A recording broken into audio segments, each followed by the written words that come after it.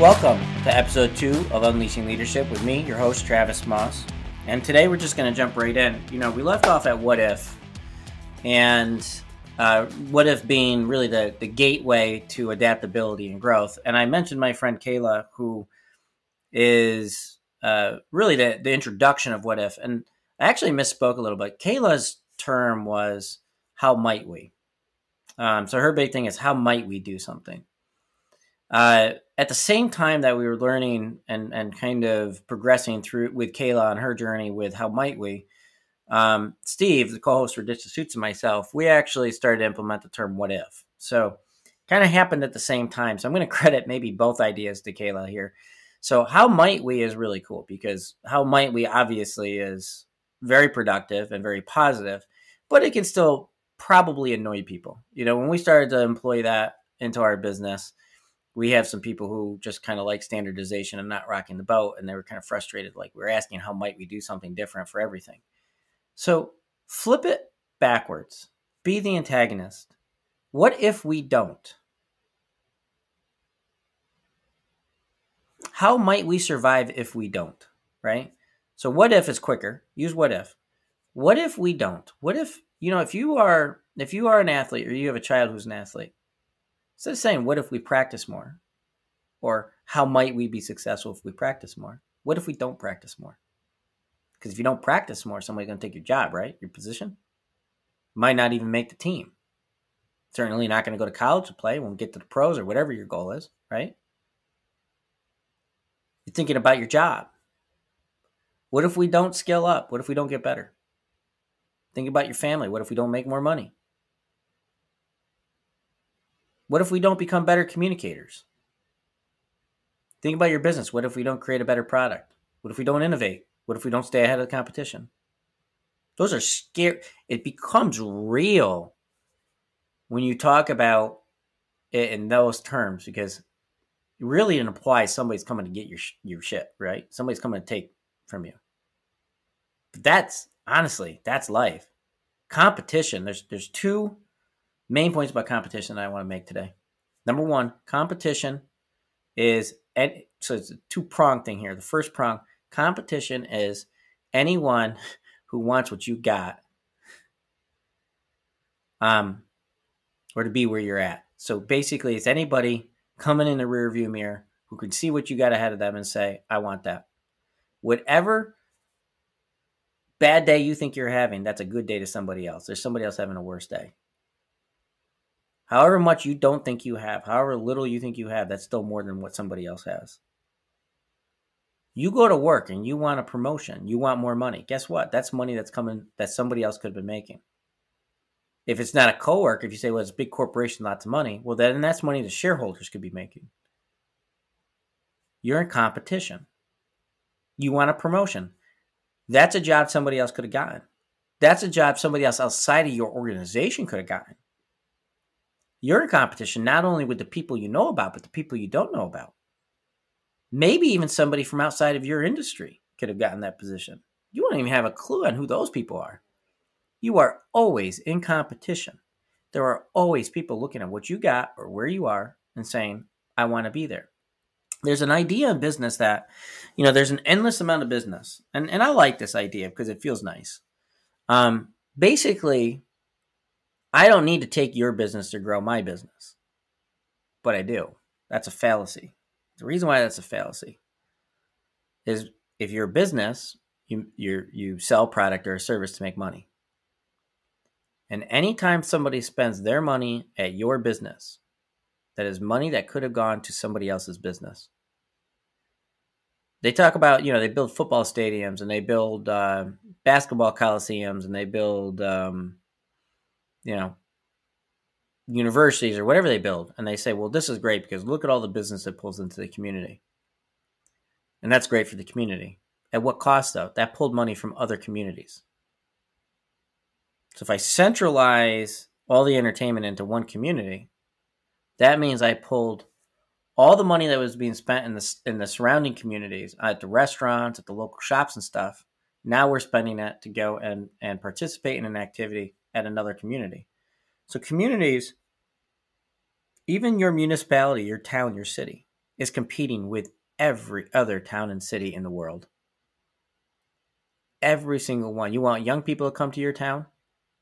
I'm from a small area, rural area in upstate New York. They always complain about not being able to get young people to come in because you're competing with all the other places that those young people can go. And what do you have to offer? What if you don't include more young people in the discussions about what the future should hold? What if you don't empower, right? What if you don't build the things that those young people want? They're not going to move to your community. It's not just taking a best practice. You literally got to go out there and say, how are we getting surpassed by everybody else? What are they doing? Can we even compete in that space, or do we need to do something radically different? Here's the other part of competition, the part you can't see. That's the group of people who are competing with you, or a group of businesses that are competing with you. You don't know about. They are just going to make you irrelevant. That may not even be their goal. It might be their goal. In Team of Teams, you're talking war, right? And you're talking terrorists. They want to control. They want to destroy. They want to make things irrelevant. They don't care the damage that they do. They don't care the collateral damage. They just don't give a damn. Those fuckers will kill and destroy anything they possibly can to get their end game. You don't think that happens in business? You don't think that happens in life? There are some people that are so desperate.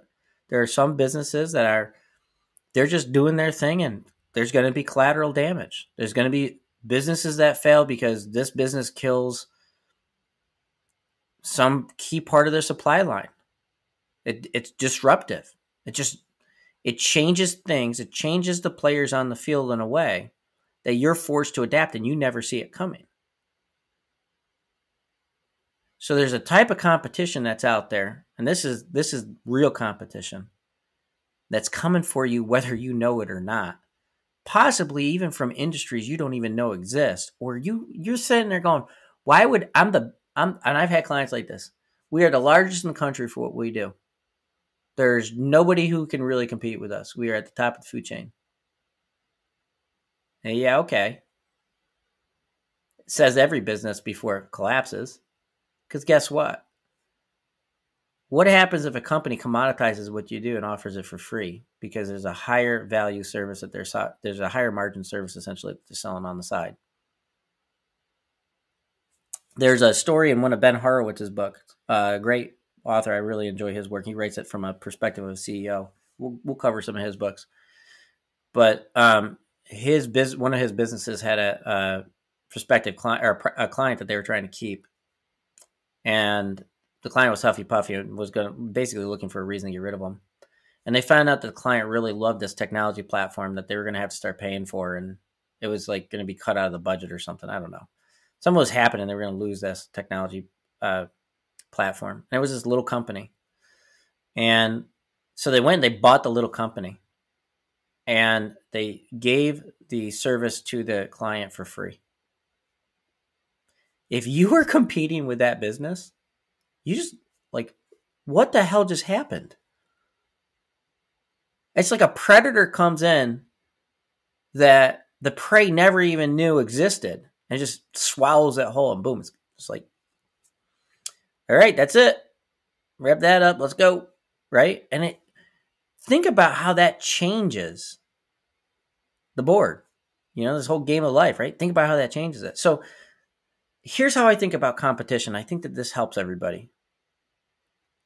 Because you have to be obsessed. You have to realize that if there's going to be two types of people listen to this. There's the type that's like, I already made it. I'm successful. I'm just listening to this because it's interesting. But this doesn't really apply to me because I have everything I need. Probably because you approach things similar to this. And if you're at that point, think about who might need this. Whether it's your kids, your grandkids, your siblings, nieces, nephews, whatever it is. There's people out there that are really struggling with this. So if you've already got it, great, but share it. If you don't have it, this is how to think about this.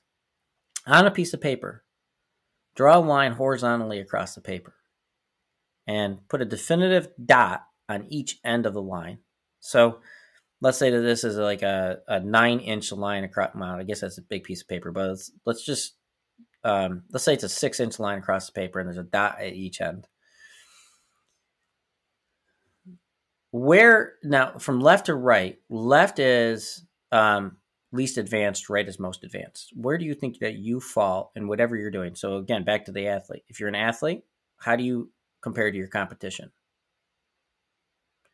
If you're an academic, how do you compare to your competition? Right? To be best in your field.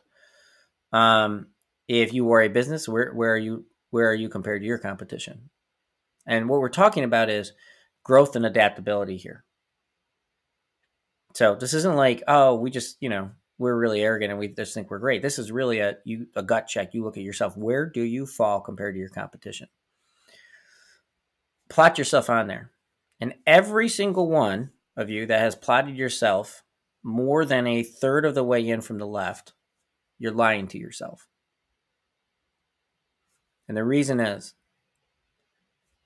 when you open yourself up to growth and adaptability, the thing that you figure out is, holy shit, look at everything I could do. Look at everything, all the places we could go with this. This is endless, limitless. There is no finite level of how great you can become or what you can create or where you can go. There just isn't. So the further you think you get to the right, the more that right-hand side grows. So the farthest you can really get is about a third of the way in. So you plot yourself, and let's say that you're there, you're the third of the way in, and you're constantly finding new ways and better ways and wishing that you knew this 15 years ago and whatever, right? Then you look backwards and you say, okay, where's everybody else? And you plot everybody else along that line between you and the start point. The further you get to the right, the harder it is to separate the different companies or the different individuals behind you. They kind of blob together because they're so far behind you. And they probably push closer and closer and closer to that left-hand border. Now, if you're not the one out leading the pack, how might you get there? And what if you don't get there?